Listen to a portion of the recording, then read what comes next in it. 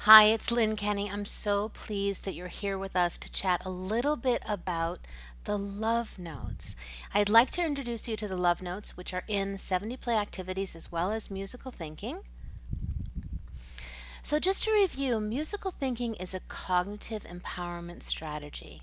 We use music, movement, and rhythm to teach children how they think and learn, helping them gain better control over their approach to daily tasks and activities related to learning and behavior.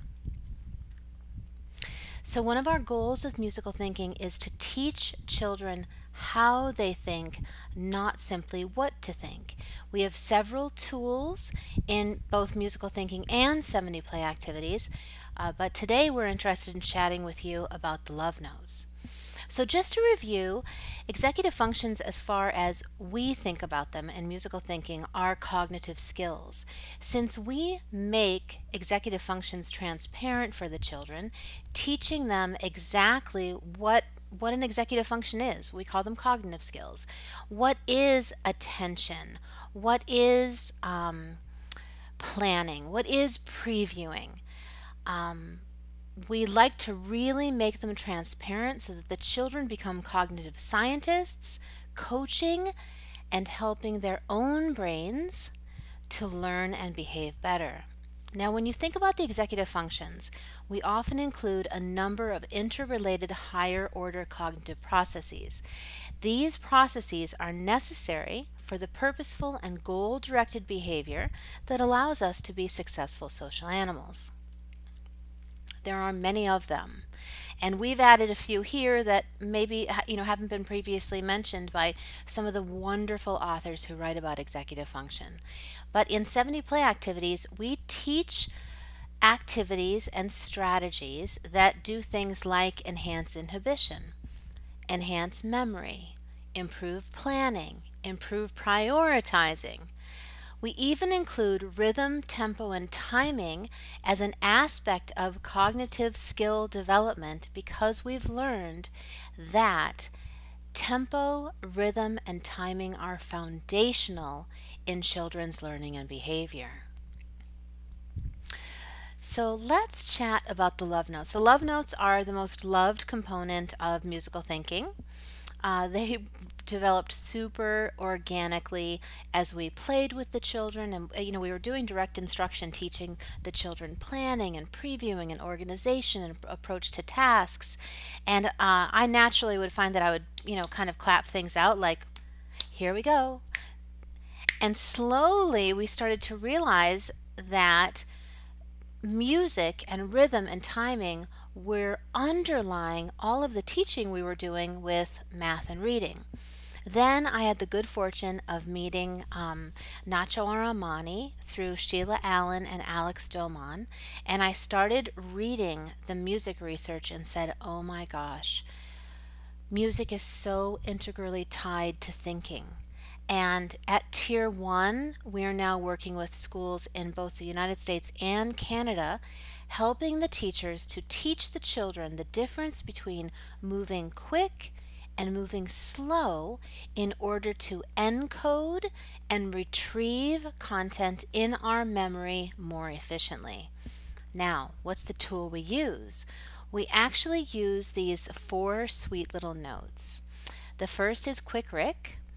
And if you think in terms of music, Quick Rick is a quarter note. So in 4/4 time, which is a very standard time in America and Canada, what happens is you have 4 beats in a measure. So if you're reading or you're learning your math facts or you're recalling your math facts or you're learning your vocabulary skills, if you're doing it in Quick Rick, you're recalling it rather quickly. So if I, as an example, count with you our twos, and I say 2, 4, 6, 8, 10, 12, 14, 16, you can hear that we did two. It goes 1, 2, 3, 4, 2, 2, 3, 4. So let's use Quick Rick to count our twos in 4/4 time across measures. So here we listen and we hear 2, 4, 6, 8. That's one measure, right? 10, 12, 14, 16. That's two measures. And so we teach children in very simple terms that there's a difference between moving or learning quickly and moving or learning slowly.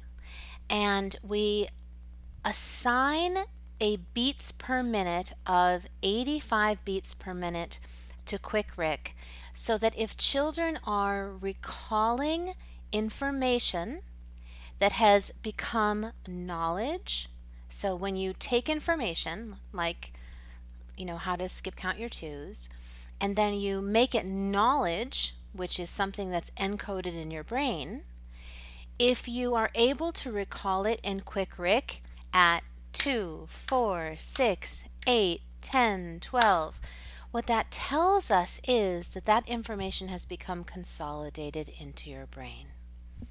So the short story about Quick Rick is that Quick Rick is the note or beat that represents 4 beats in a 4/4 measure. We call him Quick Rick, and he's the quarter note. Then we have slow-mo. So slow-mo is terrific as well, because slow-mo is the beat that is half the time of Quick Rick. So slow-mo sounds like 1, 2, 3, 4, 1, 2, 3, 4, 1, 2, 3, 4, 1, 2, 3, 4.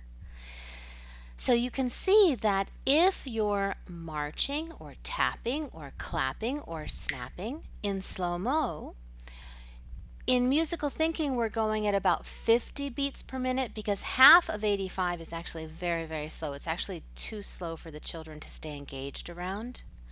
So we make slow-mo 50 beats per minute, and we teach the children that when you're counting or clapping or marching or thinking in slow-mo, it's a wonderful rhythm for encoding.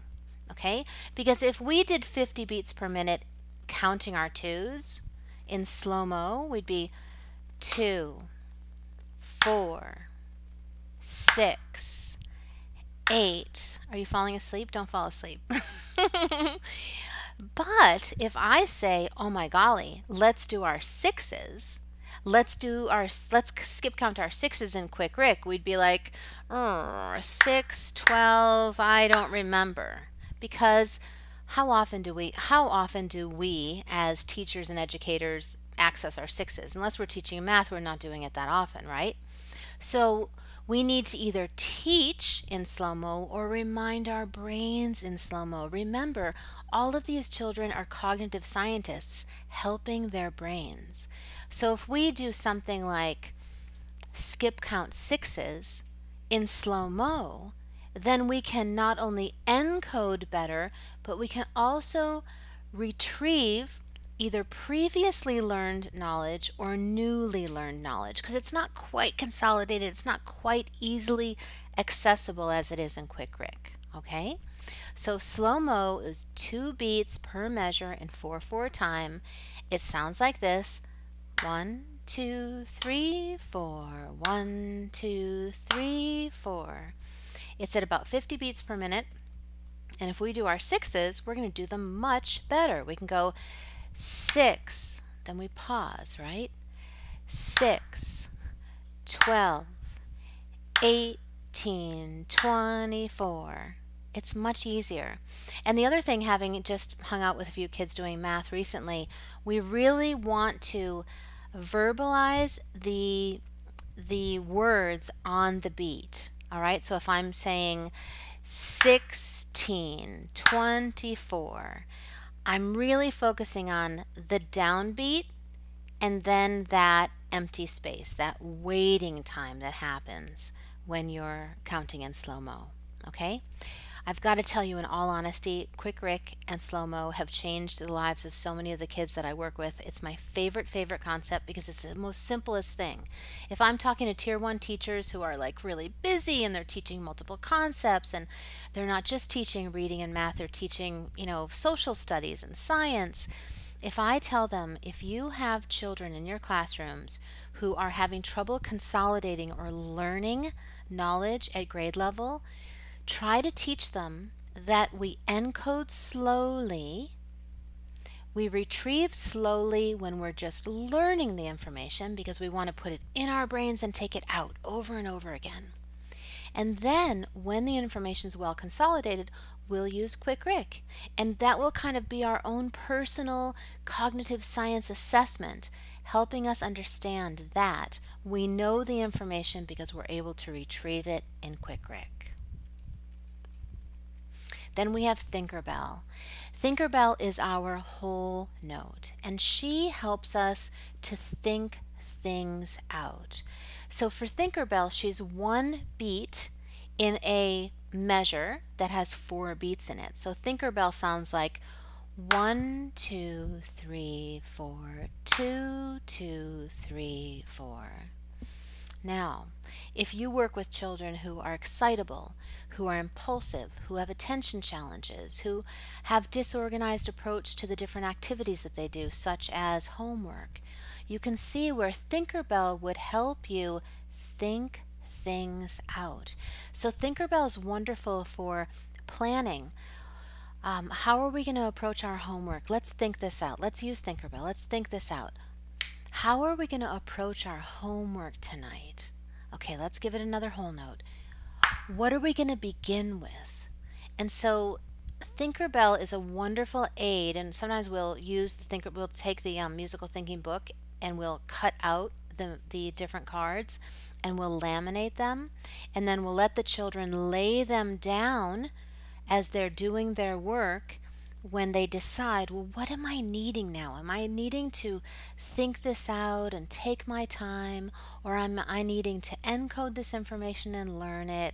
Or have I already learned this information, so I've just got to practice it? Okay. We also have a sign that goes with Thinkerbell, which I'll show you in a different video. But essentially, Thinkerbell has a sign attached to her that says to everyone in her environment, hold on a second, please. I know you've asked me a question. I'd like a moment to think about it. Then we have Best Rest. So, for you musical folks, which I'm not, I'm more of a play folk, Best Rest is not a note. We know that. She's actually the equivalent of the rest sign in the musical score. But we made her a note because for many of the children with whom we interact, they've never really experienced the moment of rest, the moment of, let's take some real time out for ourselves. Let's stop thinking. Let's just start relaxing. Let's stop talking. Let's stop moving. Let's just place our hands across our chests and rest. Now, we know some of the recent research in neuroscience as well tells us that our brain needs to rest to store and consolidate information. Now, primarily, we actually do that during sleep, but there are a few newer studies that show that we also do that in between our learning experiences. So, while we tend to just kind of keep pouring the information on the children, oh, we've got to do our language arts, then we've got to do our science, then we've got to do our math. If you can allow the children a few moments to, some people call it like taking a brain break. In this case, it would be a soothing brain break, like a little bit of meditation, a little bit of yoga, a little bit of Tai Chi, maybe a little bit of just sitting still or sitting still listening to music. We want the children to understand that sometimes it's important to best rest. Now, I just wanted to show you a little bit about how to introduce Quick Rick and Slow Mo quickly. And in the books, it describes this quite well. But as an example, if we're going to teach the children musical thinking, you can start at any entry point you desire. I almost always start with marching quarter notes. So even though I'm clapping here for you, I'm marching, and I'm marching 1, 2, 3, 4, 2, 2, 3, 4. And we know that that is 8 beats in 2 measures. So if I'm going to introduce musical thinking like to a new school or a new school district, the first thing we're going to do is we're just going to march, because children know how to march. They know, especially if you use cognitive cueing, you're like 1, 2, 3, 4, 2, 2. They smile, they love it. The synchronicity that goes along in the room when the kids are on the downbeat, on the same beat, is really energizing. It really activates the brain.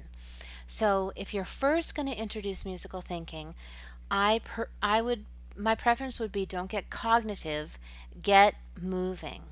And the easiest place is just to march. And then once you march, you can say, let's slow it down, 2, 3, 4, 1, 2, 3, 4. And now, in a matter of probably 30 seconds, they've learned quick Rick, what it feels to move quickly, and they've learned slow-mo, what it means to just slow it down.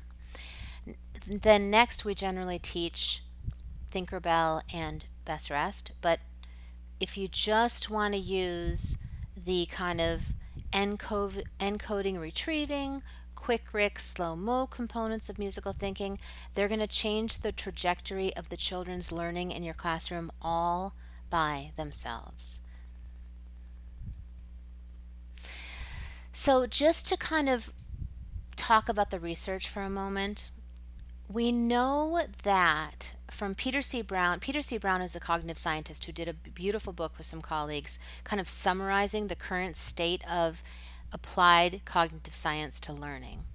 And essentially, the one thing we need to do to learn is put things into our brains and take them out over and over and over again. And if you think about it, if you're really good at something, let's pretend that you're really good at painting, or you're really good at reading out loud, or you're really good at knitting.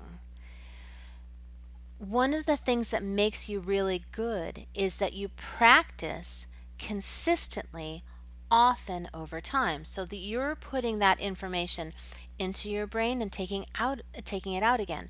You're also often matching motor movement to the cognition. So what we want the children to know is that if we do things like administer tests or quizzes to them frequently, or if we kind of do the same lesson again and again, or if we take a test and then review it together, correct it, and then take another version of that test, they're actually being cognitive scientists. They're assisting their brains in learning, and that is a great thing. As I said earlier, we encode generally speaking in slow notes, and we retrieve slowly when we're learning information, and then the test of is it consolidated is that we'll retrieve it quickly. These are our little notes which you saw earlier. All right, now just a bit about the research. Now, in both musical thinking and 70 play activities, we reference over 100 current articles.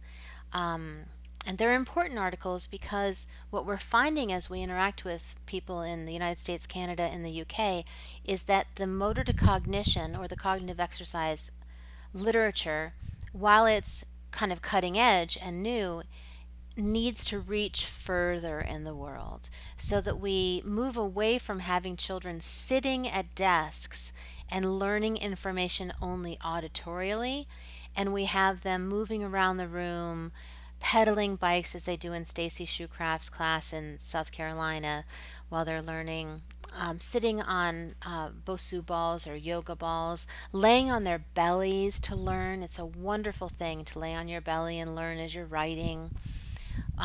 We really want this research to, reach far, and you can be an ambassador in that way.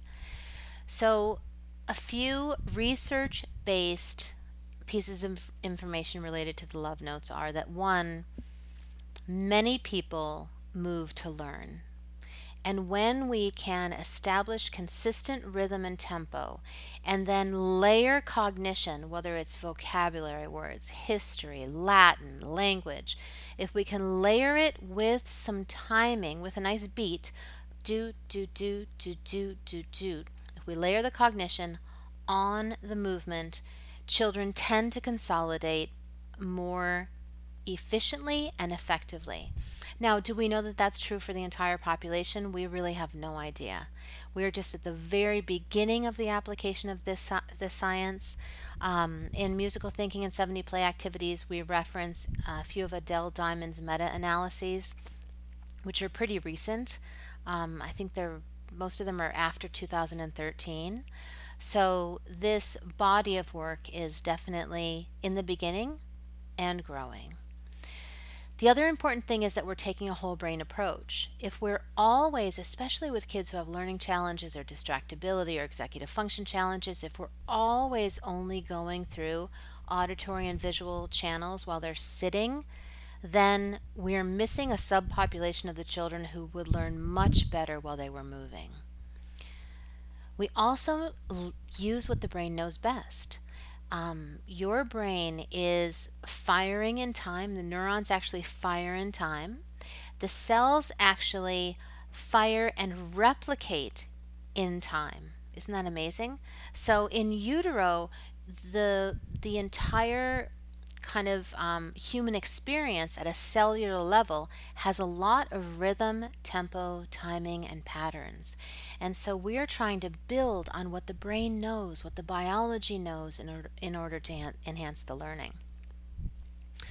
We are finding, and there is not a study on this, but we're observing with all of our sweet children that it really reduces anxiety. Think if you're a child with a learning challenge or an attention challenge, and you've spent 7 years hearing how you need to do this differently, you got another poor grade on a test, you behaved, quote, inappropriately in class, you're anxious. Who wants to go to school under those conditions? Nobody.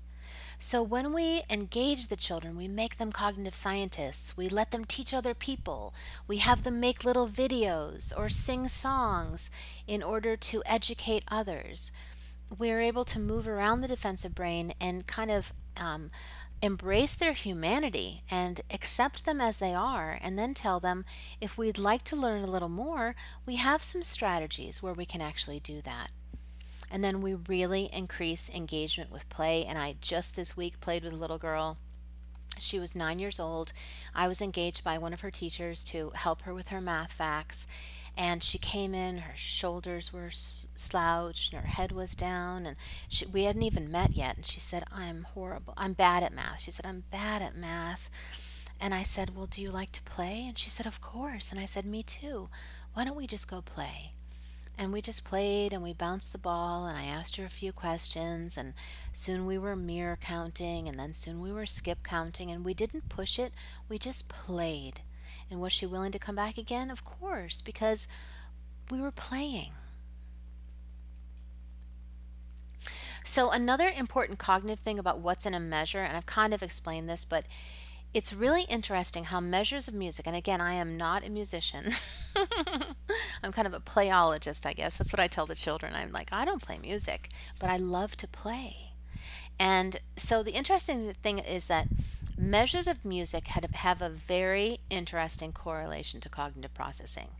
And if you read the work by J.P. Doss, which we were introduced to by Martin Fletcher, Dr. Martin Fletcher, which has really influenced how we look at learning, what happens is that, as I stated before, there are 4 beats to a measure in 4/4 time. And we can help use each beat to allow the children to experience a part of a thought, action, or piece of educational content. So even though today I've spoken a little bit about math and reading, we've applied this to self-regulation. We helped maybe she was about 72-year-old grandma walk down the stair. Well, actually, the child helped her grandma walk down the stairs in slow mo when she was carrying things in her arms because we were playing math one day at someone's house, and the little girl was nervous because her grandmother was coming down the stairs too quickly, holding things in her arms, and somehow the daughter just said, "Well, Grandma, you're walking in quick, Rick. You need to walk in slow mo." So, and we've applied it to self regulation, calming skills. We have a story in one of the books about a little boy who loved his lizard, but the lizard wouldn't let the little boy touch him because the boy moved too fast. So, once the school psychologist or teacher taught the little boy how to move more slowly, in a way that the lizard was calmed by, and in this case it was slow mo, then the little boy was able to go to school and touch the lizard each day because he got at the lizard's speed of tolerance, really, the tempo that the animal liked. And then since we learn in sequences, in patterns, with consistency, with one, two, three. What's the beginning, middle, and end? What do we do first, next, and last? Because that's really how our brain in this society learns, we're able to use measures and use notes and use musical thinking to help the children learn what executive functions are, learn how to apply executive functions, and subsequently be able to both learn and behave better with this increased knowledge.